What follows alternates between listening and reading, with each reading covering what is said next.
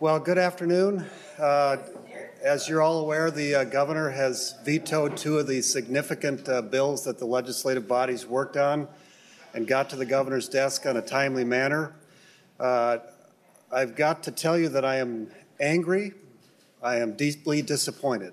I talked to or texted back and forth with the governor yesterday about the idea of meeting last night and just having a conversation about the whole process and looking at what in the end is best for Minnesota, not what's best for the legislative branch, House or Senate, not what's best for the governor, but what is best for Minnesota. And unfortunately, his flight was delayed and he couldn't leave D.C. And we were going to have a conversation this afternoon. I was shocked that he vetoed the bills without even the courtesy of that conversation. In the end, it always is the governor's prerogative, but I would have appreciated that. I want to say that there were 0 poison pills in these bills, which was something we worked very hard to make sure that we accommodated the governor with this year. There were some things that we were different on, but nothing that would rise to that level. In the end, it feels impulsive, it feels vindictive, and it didn't help anybody in Minnesota. I was hoping he would take that extra time, even just to let the emotions of this whole conflict settle down a little bit. There's a lot of punching and counter-punching, and it is the way it happens in divided government. And then you get to the end and the dust settles and you sit back a little bit and you look at the bills and you look at who does this help, who does this hurt, not who wins and who loses. And if you look at who it helped, there were so many people in the spending bill that will now be impacted. It's over. It's vetoed. There's not a special session. The House is not interested in a special session either, but they're vetoed. And so the money that we needed for elections and security is gone. The money that we needed for DWRS, disabled workers, the people that work for them and are going to get a 7% cut when they're already on the low end of what gets paid, what somebody should get paid, is gone. The elder care abuse that frankly lands squarely on the executive branch, squarely. Think about all the boxes and boxes of complaints that they weren't dealing with, and so we acted. And we said, we're going to deal with this elder abuse issue. That's gone. The opioid abuse issue that we all struggled to work on, the Senate passed fees, the House passed general fund money. Did it really matter where the money came from, but rather that we actually put money towards this? So there's no resources for places like Little Falls that actually had a program that was working to actually drive down the number of pills being prescribed and getting people off of opioids. Over 500 people in that community off of opioids and addiction. And that we were giving them resources so that they could multiply that same solution, that same model across Minnesota. Gone. Safe and secure schools. We all talked about the importance in that. Large funding in 2 of those bills, gone.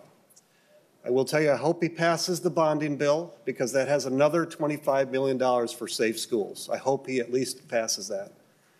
But everywhere we turn, somebody is impacted because in the end, we're too stubborn to give in and help Minnesota. And that just angers me to no end.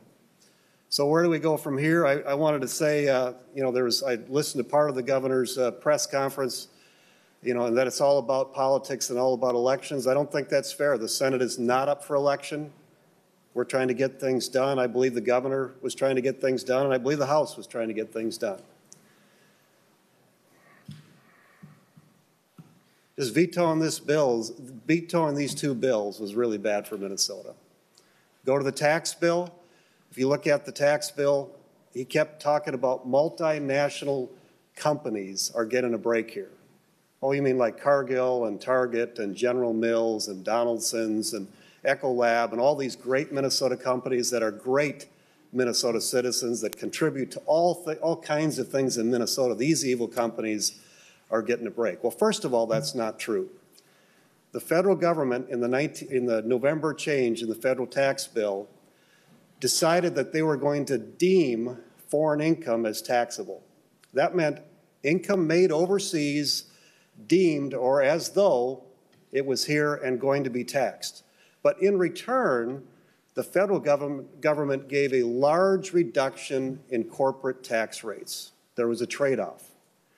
So in Minnesota, the governor wanted to take all that deemed money, the money that was made overseas and still overseas, and give no corresponding corporate tax rate in Minnesota.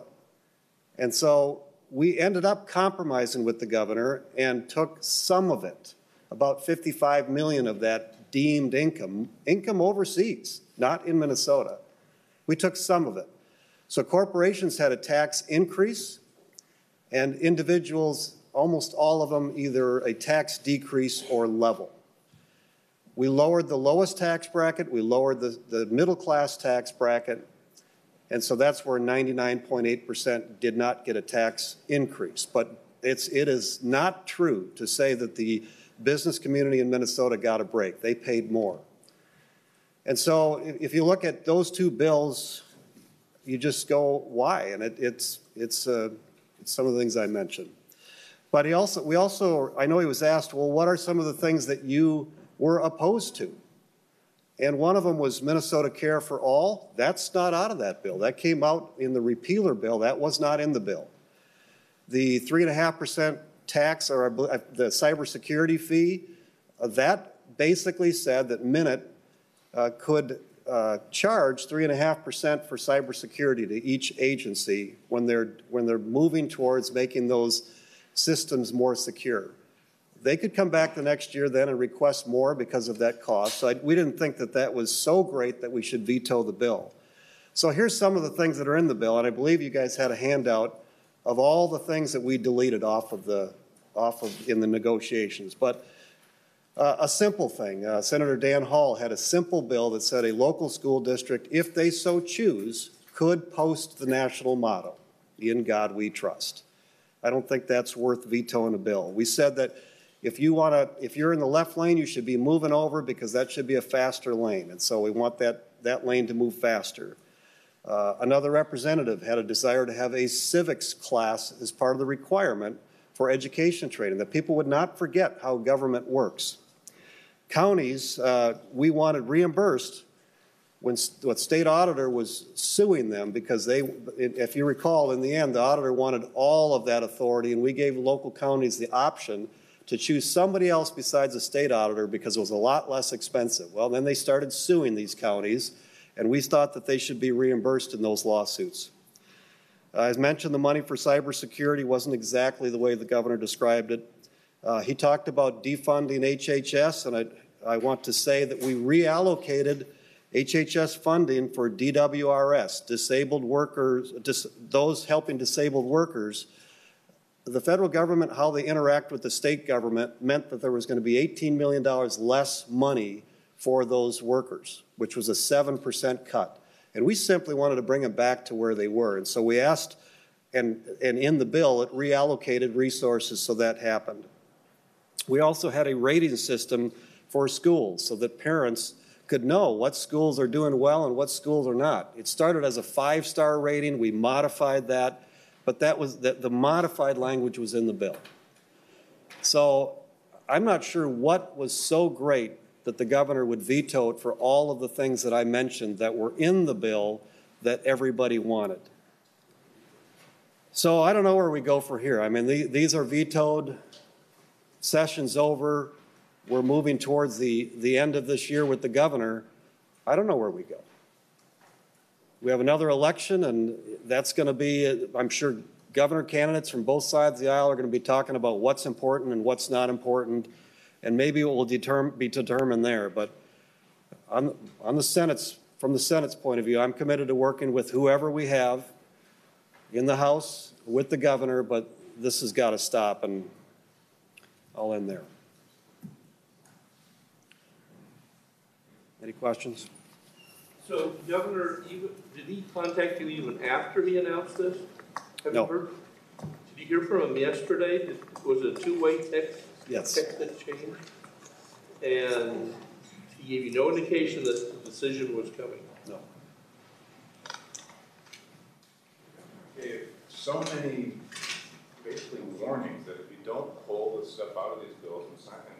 offered them separately that they get vetoed. Why didn't you do it? So if you look at a number of the bills that we did do separately that it was vetoed, whether it was an individual bill, vetoed whether it was a big bill, whether it was the funding for deputy registers. He said, well, it's got to have MNLARS funding. Well, that was in the bigger bill. I mean, the protest bill, he had indicated at one point that he would sign it, and as you see, we just had our light rail blocked again. We feel that that was important. Again, that was vetoed. And so in the end, part of it was about running out of time, and part of it was that we wanted a bill that had so many good things in it with a few minor policy provisions when you look at them that we thought that he would sign that. So. Was there ever a pledge to do opioid, elder care, and school safety individually? No, there was a lot of conversation about whether those should go separate or not. The one that I can say there was a pledge to pass clean was the pension bill, and that happened at the very end. It did get done. Certainly, both the House and Senate, we both individually talked about what's the best way to get these through. Sometimes it's about building consensus. Sometimes it's about getting, in the Senate, about getting 34 votes to move something through. I can't speak for the House, but you know, I was in some of the same breakfast meetings. There was absolutely conversation about it, but I wouldn't say it was something like I give you my word. Those are fewer between. The governor's given me his word on about 3 occasions and kept it. When I give my word, I keep it as well, but not, I would say not on that one. Saying something that you guys aren't even on the same page of how things transpired or what the facts are? I mean, isn't that indicative of you could have seen this coming? Yeah, it's obviously very disappointing. That's why I wanted to give you the list of all of the things that we were in disagreement about and all the things that we took out, in addition to the repealer bill, which took out more things to try to get the governor to sign it. But in the end, I can only control me and hopefully the Senate. I think we all need to figure out how to work better together. The question I asked a moment ago, because you pointed to the 7 bills he vetoed, he also signed 81 bills so far this session. So it's possible that he might have signed some of these things, at least the things that he liked that were in the bill. Why, again, I will ask, why not pull those out and some of them separate bills? Why do we have to have these gigantic 989-page bills? Yeah. It's a good question. I'm open to looking at that in the future. How do we do it different? I know that Democrats, when they had the House, Senate, and Governor, Senator Cohen did a very similar thing, but there is certainly some benefit to doing it both ways. With the veto of the tax bill, how bad is it going to be for Minnesota taxpayers early next year? So the Senate is the only one that's here next year in January for sure. We don't know whether the House will be Republicans or Democrats. We have no idea who's going to control it. We don't know who the governor is going to be. And so it's our responsibility to get that bill done as soon as possible for conformity. I don't know that you could find a better bill than the one we just passed because of, as I mentioned, the lowest 2 tax brackets were lowered.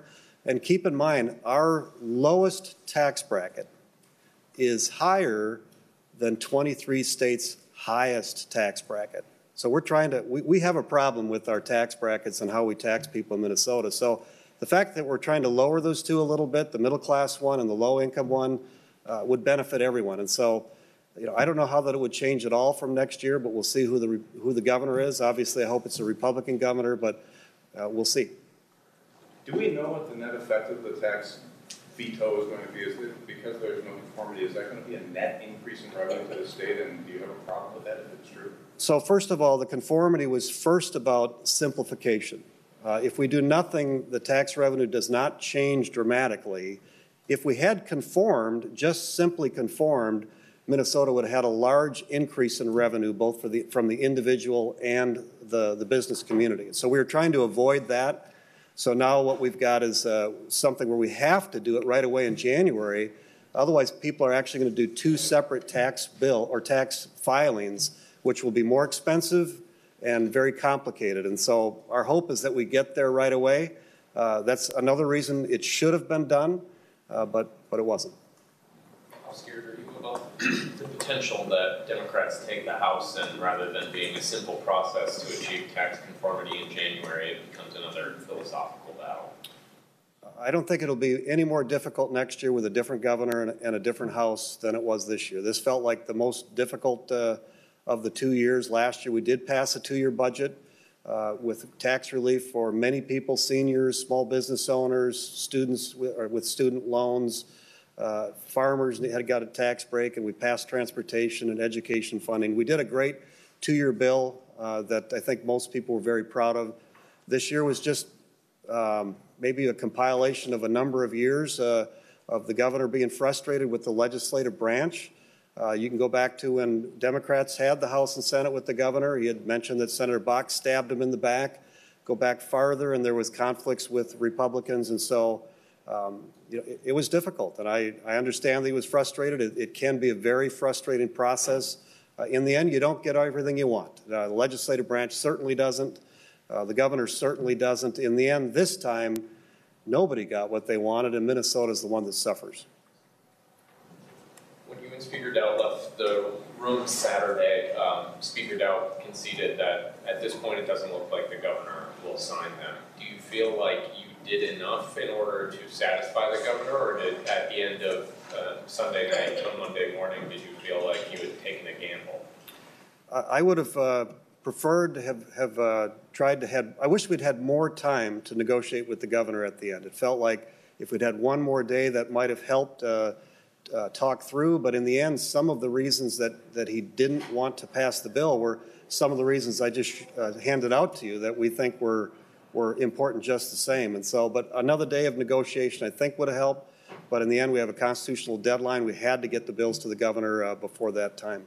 The governor has said no special session, that you had your chance. Will you attempt to approach him about one anyway if there's a path ahead? So the governor said he doesn't want a special session. I don't think the House wants a special session either. Unfortunately, we have an election year. There's a lot going on with the governor race and the House race.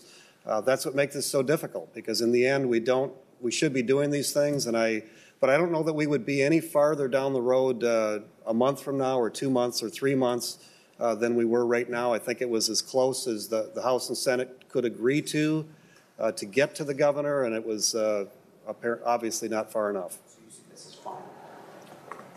I do see this as final. Mr. Leader, the governor seemed to at least kind of leave the door open for possibly a lame duck special session after the election to try to streamline the conformity process and make it a little easier going into the new year. What are your thoughts on that? Would you like him to do that? So I didn't hear them say that in the press conference, but I would be open to that for the tax bill. The tax bill is a big deal for Minnesotans. I hope we get that done. You've been reticent to express anger before. As you're expressing it now, do you feel that perhaps you were too patient, you were too forbearing, or is your approach going to change going forward? No, I am who I am. I think this place works better with honor and respect. We have passionate people that disagree on all kinds of issues, but in the end, if you can't have honor and respect, it's really hard to come to the close. I'm not going to change our way of doing it. I think the Senate, I can only speak for the Senate, but I think that's the way government should work. So did you believe that the governor did not operate with honor and respect to the cases in this city? No, I'm not going to comment about that. Did you have problems negotiating with the House? I'm not going to comment about that.